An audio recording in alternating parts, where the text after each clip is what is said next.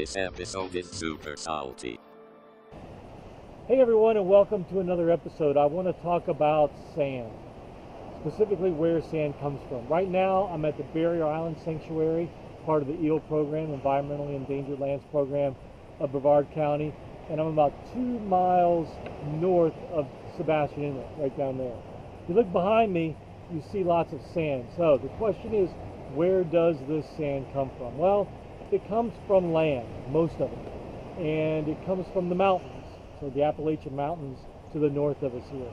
Basically through weathering, the breakdown of that rock, and erosion, the movement of that rock and that sediment as it washes down the rivers, eventually reaches the ocean, gets caught in the longshore current, and gets pushed up and down the east coast.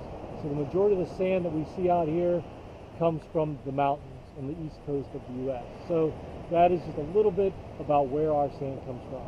Thanks for watching.